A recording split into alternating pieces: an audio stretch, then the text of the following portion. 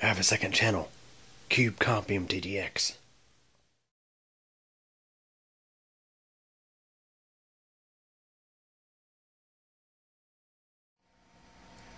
Hey everybody. Have you ever come across a time where you needed to remove your motherboard's Northbridge or Southbridge chipset heatsink to discover that it has this annoying stuff on the bottom of it as thermal interface material?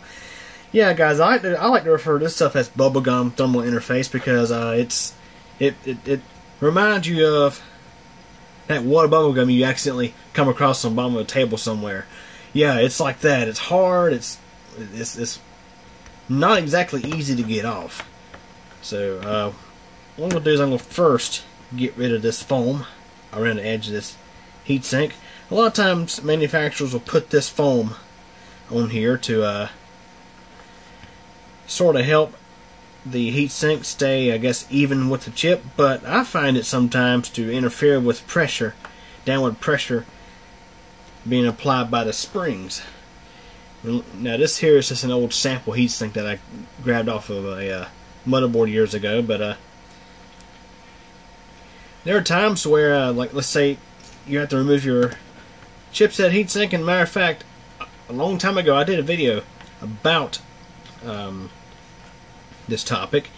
This stuff, not only is it hard to get off of these of the heatsink and also the chip, but it doesn't exactly do the greatest job with conducting heat. So, and oftentimes you would actually want to get rid of stuff and replace it with your conventional thermal compound. So I'm still working on getting this off, just scratching it off really. Once it's scratched off of there, it shouldn't be too much of a problem. This also aid in cleaning up this here in just a moment. So we're almost done. Only got this one side left to do. So that's for the most part out of the way. So, as mentioned, this stuff, it's such a pain to get off. I mean, so what we're going to do is to scratch what we can. But you'll always notice how a lot of it just remains stuck to the heatsink. And the more you rub this stuff, the hotter it gets. And once it gets hot, it kind of melts down, and it gets even more of a pain to remove. So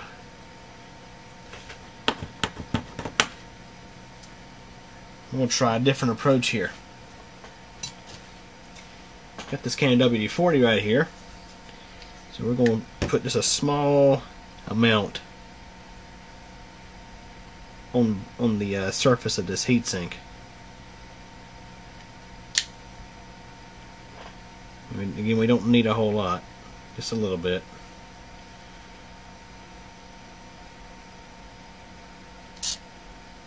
Here we are.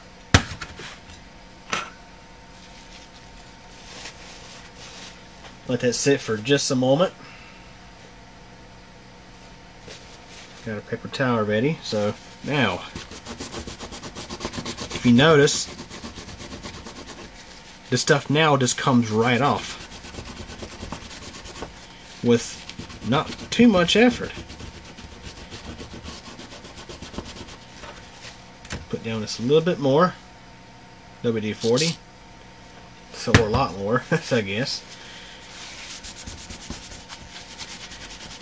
So I guess if you also happen to have some degreaser or brake cleaner out in the garage, that may also work as well. Okay, so we've got this. It's pretty much gone. It's gone. So now what we'll do is, you don't want to leave the WD-40 on the heatsink. So we'll take a paper towel that hasn't been used for WD-40.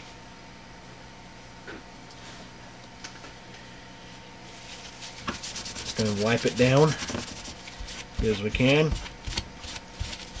And now I'll follow up with some rubbing alcohol.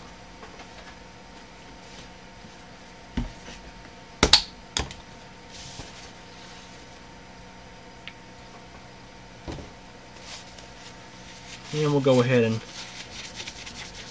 apply that to the base of the heatsink. And we'll let that dry, which it dries pretty quickly because, of course, it's alcohol. Evaporates rather quickly.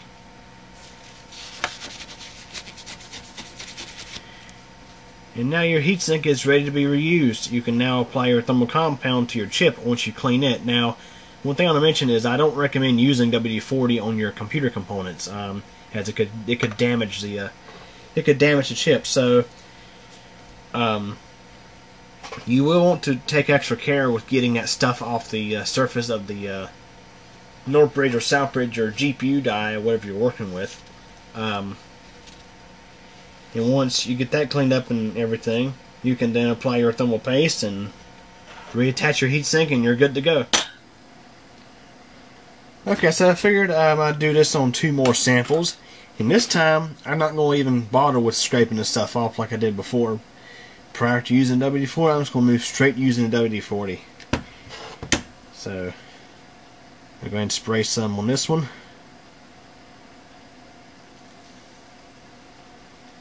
And let it do its thing.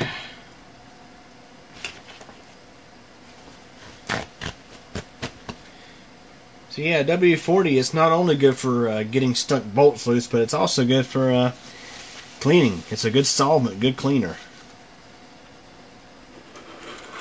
So now, I'm going to start wiping in.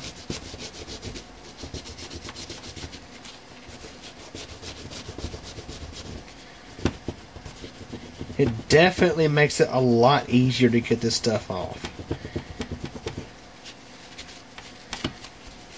It breaks it loose from the heatsink. That's the key thing. It breaks it loose from the heatsink, and just like that, it's gone. And spray this one.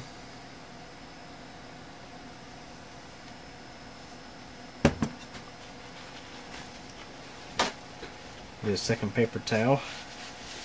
Go ahead and wipe this one off.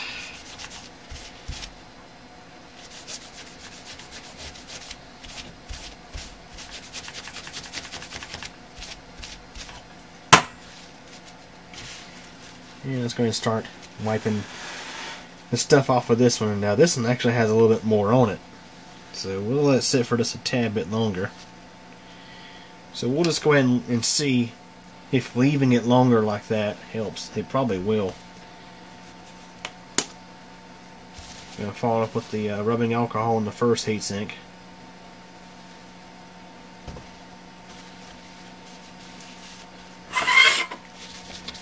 Yeah, guys, I tell you, I can't stand this stuff.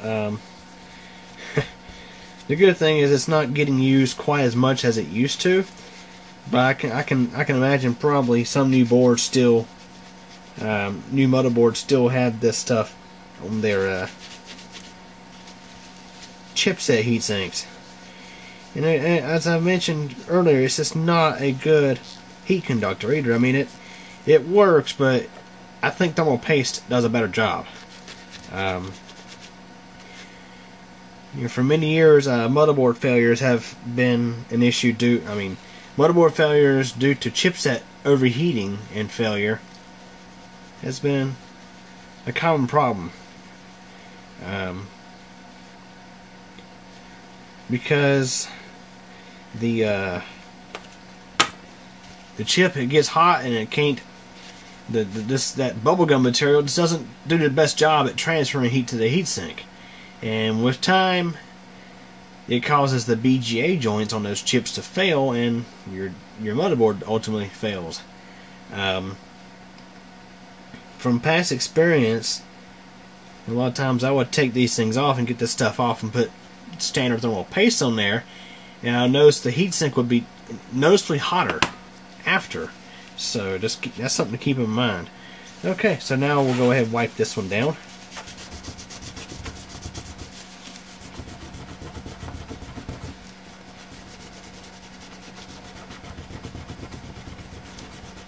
I mean, it does still take some effort, but once you start rubbing it really good, it just comes right off. You find, and it's The WD-40 really just dissolves it because you can actually see it's on the paper towel now. And just like before, it's gone. So we're going to wipe it down here, get the WD-40 off, and then I'll follow up with the rubbing alcohol.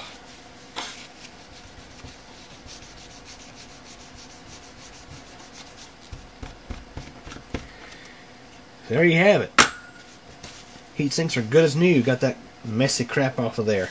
So that is an easier way to get that nasty bubblegum thermal compound material off of heat sinks from your chipset and sometimes your GPU. Heck, if you're working with older systems like Socket A Athlon or Pentium 3s, sometimes you'll find this stuff on their heat sinks as well. So yeah, that's a good way to get it off of there. Now I should mention, I wouldn't recommend using this on your the chip itself because I'm concerned that it could damage, the WD-40 could damage the chip. Perhaps maybe you could, instead of spraying WD-40 directly onto the chip, spray it into a paper towel and perhaps rub the dye with it that way. Just like I say, I can't exactly recommend that, but if you want to do it, that is totally your call. But this is a way you can get this crap off these heat sinks. That way you can replace it with actual decent thermal compound. So anyways, hopefully that's helpful. Hope you guys enjoyed the video. Thanks for watching. Well everybody, that's it for this video, but don't forget there's a lot more interesting stuff on the channel to check out.